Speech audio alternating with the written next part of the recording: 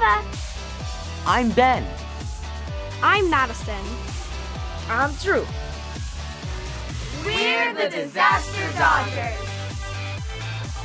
And we're here to help you. Be prepared.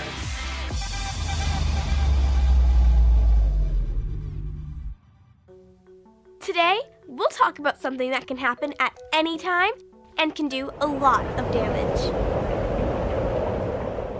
Like a surprise quiz from my teacher. Much worse. Severe weather. Like a tornado or a hurricane. Extreme heat. Or extreme cold. What about a flood that's caused by severe weather? Floods are really common. They can happen in every single state. Lots of things can cause a flood. Heavy rain. Rivers that overflow. Really big ocean waves. Melting snow. A dam or levee that overflows. Floodwater is dangerous, especially when it's still moving. It can knock you off your feet. And even if the water looks clean, it could make you sick, so never drink it. Ah, gross. If there's heavy rain or a bad storm, keep a TV, radio, or cell phone on for flood alerts. If you find out there's a flood watch or a flash flood watch, it means flooding may happen. If you hear there's a flood warning, tell an adult right away so that they can take action. If there's a flash flood warning, tell somebody and get the high ground fast. Floods are dangerous. Never walk through floodwater, and adults should not drive through it.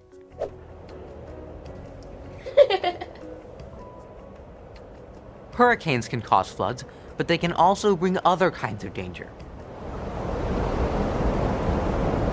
Hurricanes are strong tropical storms that form in the ocean and can come onto land. Hurricanes have strong winds of at least 74 miles per hour. They can even reach 155 miles per hour or more. Whoa! When a hurricane comes, heavy rain, strong winds, and large waves called storm surges can damage buildings, trees, and cars. So it's important for you and your family to be prepared. If you're at home during a hurricane, use a TV, radio, or cell phone to listen for alerts.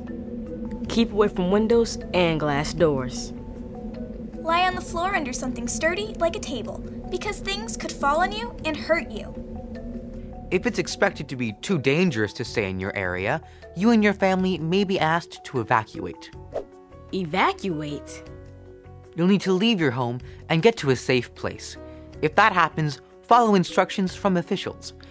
If you get separated, follow your family communications plan to reconnect, and be sure to bring your family emergency kit. Hurricanes can be really dangerous. So can twisters.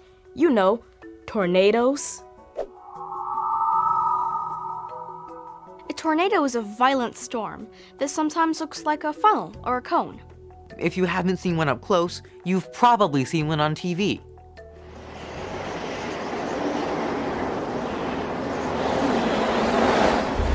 Winds can reach up to 300 miles per hour. Now that's fast.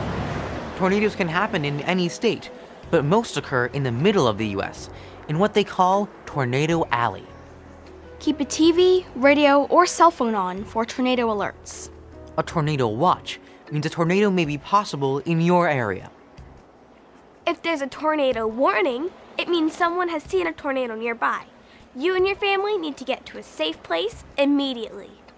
If you're indoors when a tornado comes, go to the basement or lowest level of the home or building. Stay away from windows, doors, and outside walls. Get under something sturdy and use your arms to protect your head and neck. Don't open any windows. A tornado is one good reason to stay indoors. A heat wave is another one.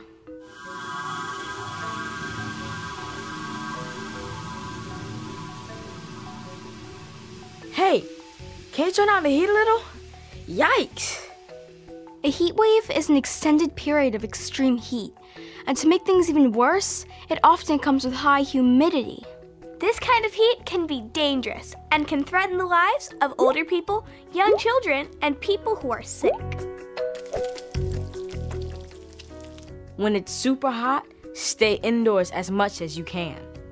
Heat rises, so stay on the lowest floor away from the sun, especially if you don't have air conditioning. Drink lots of water, even if you aren't thirsty. Eat light meals. If you have to go out, wear light-colored clothes that cover as much skin as possible. Wear a wide-brimmed hat. Check on your pets to make sure they're okay. It's important to keep them hydrated too. If your home loses power, your family can go to a public shelter to stay cool. Speaking of staying cool, it's getting pretty frosty in here. Building a snowman may be fun, but freezing in the cold is not. In a winter storm, it can be really cold outside. Plus, there can be strong winds, ice, sleet, and freezing rain. A bad storm could knock out heat, power, and phone service for days. When it's really cold, stay indoors as much as you can. If your home doesn't have heat, your family should find a warmer place to stay. Walk carefully on icy sidewalks. If you're outside for a long time and your fingers, nose, or toes can't feel anything, go inside before you get frostbite. If you go outside, wear several layers of light clothes instead of one heavy layer. Wear mittens. They're warmer than gloves, a hat, and cover your mouth with a scarf to protect your lungs. You might not have to worry about extreme cold in your area, but there's a good chance you need to get ready for some of the other kinds of severe weather we've talked about today. To start, you and your family should sign up for local weather alerts. So tonight, talk to your family about making a plan and taking time to practice it. Always remember, when it comes to disasters, Be informed. Make a plan. Get prepared. and go to ready.gov to find out more.